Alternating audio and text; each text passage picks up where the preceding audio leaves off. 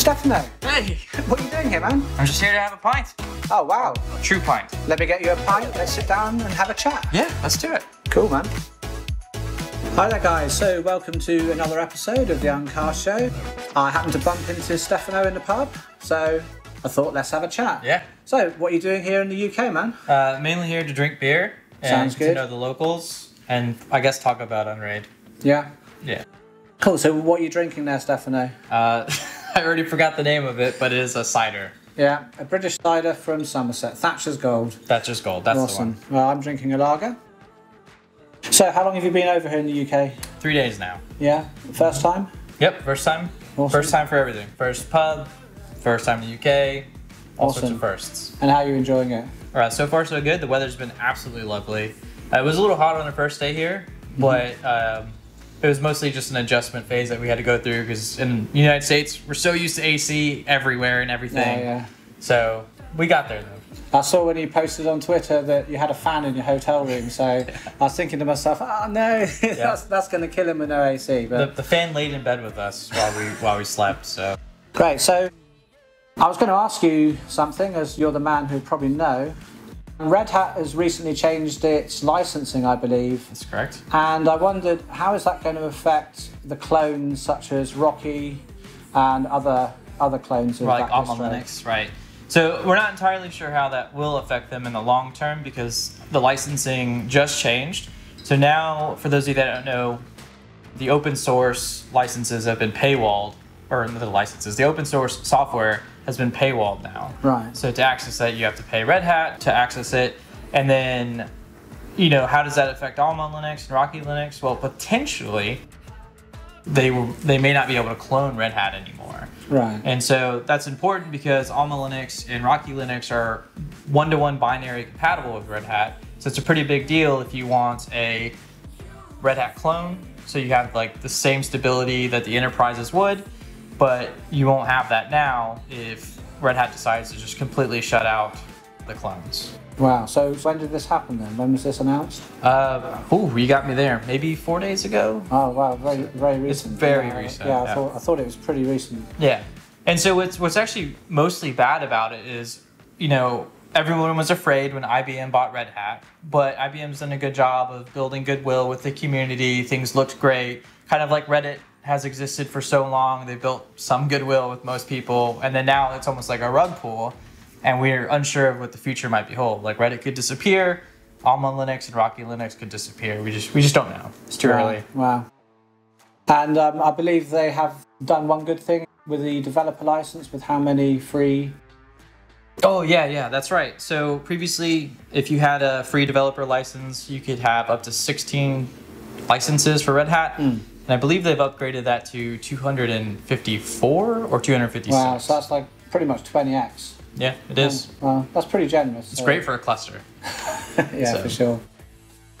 Anyway, as everyone knows, in the Unraid world, we're on, I believe, 6.12 at the moment. And that's introduced ZFS. ZFS.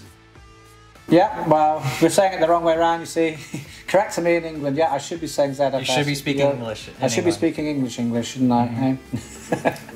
But yeah, so we've got ZFS in Unraid. So when are you going to be putting that on your server? Any plans for that soon? Probably not anytime soon, but hopefully we can maybe work on a video in the future together.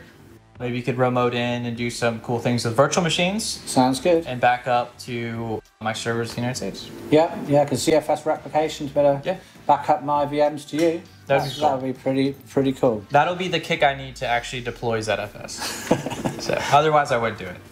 Anyway, guys, what Stefano and I are going to be doing in the latter part of this Uncast episode is we're actually going to build an Unraid server from scratch. We're going to build it with the new 6.12, and it's going to be a purely ZFS server, all with SSDs and NVMEs, and it's going to be just for VMs. And we had a kind of chat about things before doing this, like online, about what hardware to use. We were choosing between using an AMD platform. We wanted to use just consumer parts, really, to be a build that more kind of in reach of every single user, rather than using very expensive server hardware, very expensive like Threadripper Pros with 128 PCIe lanes. So we actually settled on an i9 13900K, wasn't it? Yeah.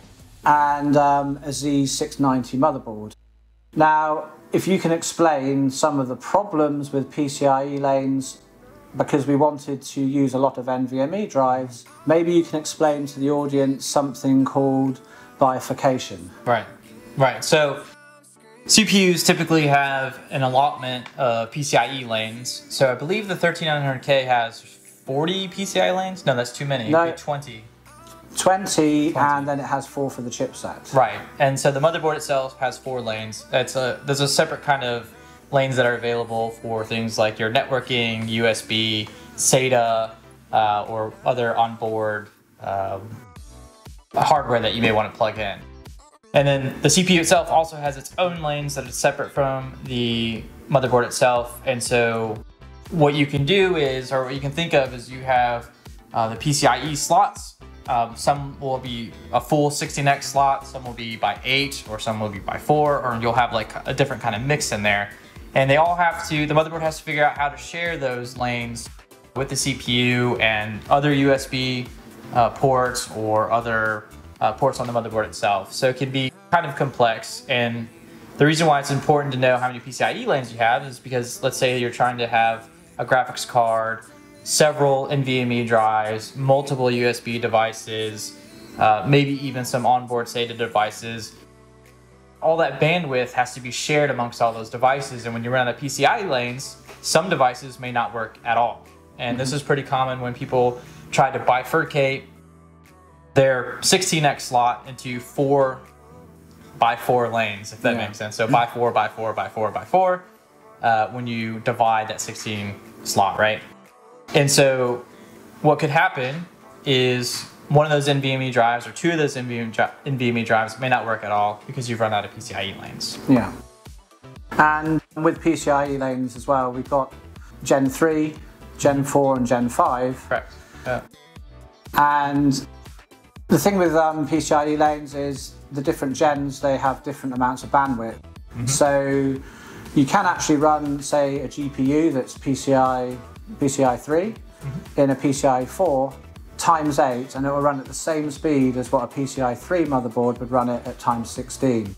Right. So although sometimes you can have fewer PCIe lanes, as far as I understand it, the higher the PCIe version is, the more bandwidth you get, and so you can run older devices and still get the full speed. Right, exactly. Yeah. And a lot of people are concerned about, my bandwidth, I'm not going to be able to fully utilize my graphics card's potential because I'm not giving enough bandwidth because it's now on a by 8 slot versus a by 16.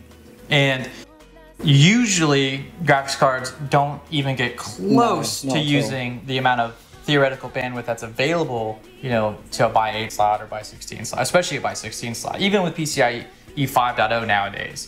So you're not really going to lose performance. Now you may not visibly see or visibly notice that performance loss, but maybe like a very specific benchmarking tool, you might see that. But generally the common person will never see that in gaming or transcoding or anything of that nature. Yeah. How I look at it, it's like if I'm driving a car and we've got a speedometer and I'm breaking the speed limit in the UK, going up the motorway, taking you to see Stonehenge, and we're doing 180 miles an hour, and you look at the speedo and you go, hey Ed, you're doing 180.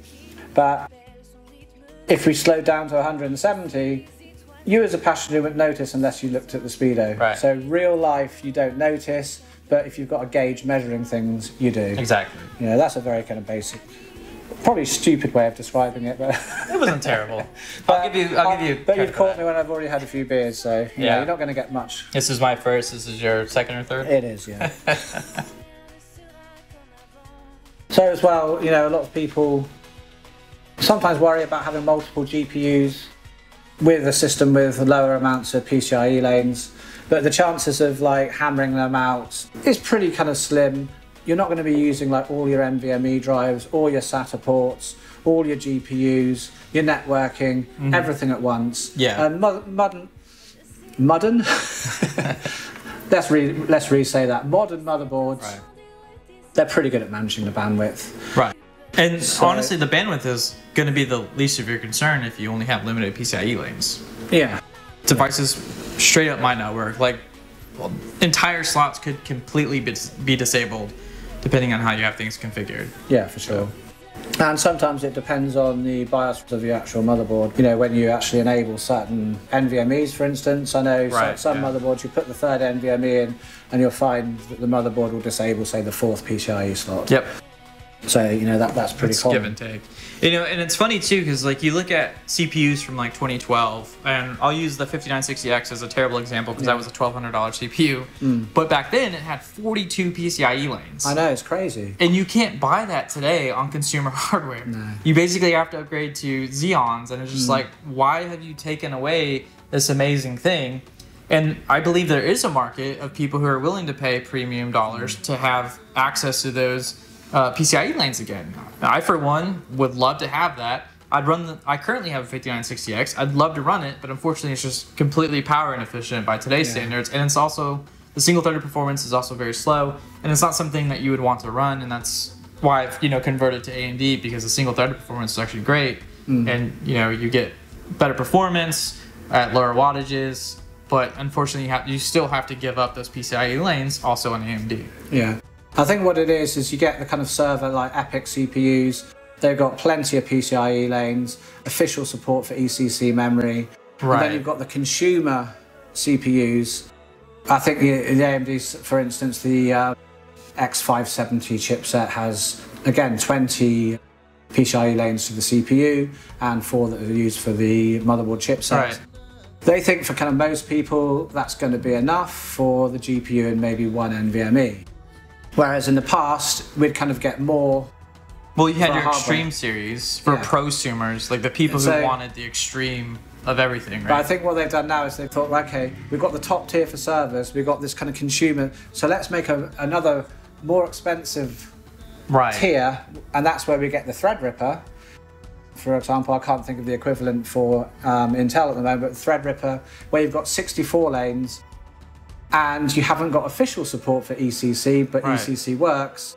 And so then they go, let's have the Threadripper Pro. So we're going to give you 128 PCIe lanes and official support for ECC. Yeah. And the Threadripper Pro, they were like kind of, in the UK, like £2,000 for, I think, a 16-core CPU. So in 2012, we would get... For $1,200 US, you could get a really, a somewhat efficient CPU, the PCIe lanes, and the speed. Yeah. But now you're overpaying for an inefficient CPU with 64 lanes, potentially ECC. And you're never going to get the full clock speed of what you get in the consumer CPU. So if you want the fastest gaming CPU, well, forget the PCIe lanes. Isn't it? It's like, why can't we just have something? There are so many trade-offs. You know, I just want a CPU where I can run lots of VMs and I can have all of the devices I want. Yeah, exactly. With the highest clock speed. So it's a tough world to live in today, I think. And and then it's even worse because Intel makes these workstation CPUs that you would assume are targeted at, the business-oriented people that need higher clock speeds, kind of like the i7s, but they want the stability and the ECC memory support. But even those are excluded from having additional PCIe lanes. So it's like, what's going on here? It's like they're specifically saying, giving the finger to any prosumers out there. Like, you either have to choose our consumer lineup, or you have to move to Xeon and pay the premium there. Yeah. So, what they want us to have is they don't want us to have... Any fun. Any fun with our hardware. So if you want to do kind of the best gaming, you have to have a separate machine for that. And you're going to have to buy both. But. That's how it operates in my lab now. Like, I have a dedicated gaming computer so I can get top tier gaming, and then my Unraid server, it is a 5800X, but I mainly got that specifically for the single threaded performance at the time for gaming servers. But still, there's so many trade-offs. So the 5800X, is that a faster single thread than the 5950X, or is it about the same? I can't remember. So maybe on paper the 5960X is faster, but I think real world the amount of money that you pay for, you wouldn't see an actual difference. It's been a while since I've actually looked at that. Have you thought of upgrading to the new AMDs? What is it, the 7900 series? Yeah. I've considered it, but I don't know if it would be worthwhile at this point. There's not too much to be gained from a server perspective. No. However, because we still got the same 24 PCIe. Right. We still have the limitations. There's nothing better with that. Exactly. Yeah, so honestly, I think, unfortunately, I'm going to be pushed back into the Xeon's world. And I've been looking at dual, like R720 XDs. You can find those fairly cheap in the US market. And you get 20 cores with those. And you get the 48 PCIe lanes. Yeah, so that's pretty healthy. Yeah. Especially for my needs, I don't need anything too crazy like 128 PCIe lanes or even 64 for that matter. But then I'm back to the same problems that we had before: inefficiency, slow, and is that really worth having additional PCIe lanes? And it's just a really rough area to be in right now. Yeah. So I'm interested to see how our build goes. Yeah. Tomorrow and see, how much we can actually push the ZFS array, the NVMEs, and the GPU that we pop into it. Yeah, it'll be interesting. I think so long as we're not running multiple GPUs with GPU pass-through, that we're not going to be hitting all of the NVMEs at once. We're not going to be hitting the GPU at once. So I think that we're going to get a really good performance out of the system running a gaming VM. Right. And it'd be interesting using the i9 with the performance and economy cores and see economy cores, efficiency cores. Efficiency cores. I keep calling them. I keep calling them that, don't I? But, yeah. But Intel, you should call them economy cores, because then I won't be wrong, and it will make Stefano wrong. Yeah, and also it actually kind of makes sense that you want your economy. Yeah. It fits in line with the rest of the world thinking. I think. So. I think so. I think this Intel were wrong in naming it. I agree. Just like, have you seen their new naming schema for their CPUs? No. It looks like it's going to be terrible. I don't know the specifics, but it looks bad. Yeah. So. Not looking forward to having to relearn their naming scheme again. Can you expand on that a bit? Yeah, so I think they're going to get rid of like the i9 13900K, and it's going to be replaced with something even worse. I wish that I would have looked it up now, but I didn't think we'd actually get into this part of the discussion, so now it looks terrible. Would you like me to Google it for you?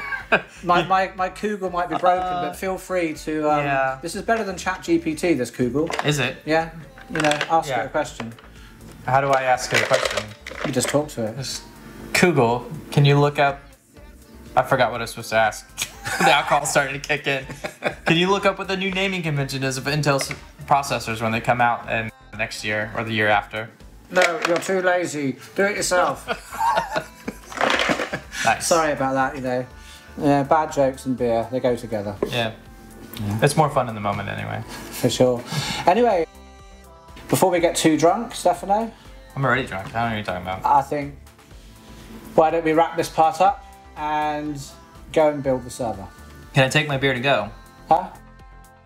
Can I have this as takeaway, as you say? Well, I think off camera we can just drink as many as we like until we fall over. And then when we're thrown out the pub, we'll go and build the server. How about that? That sounds spectacular. Okay. Okay, thanks for watching this part, guys. We'll catch you in a moment.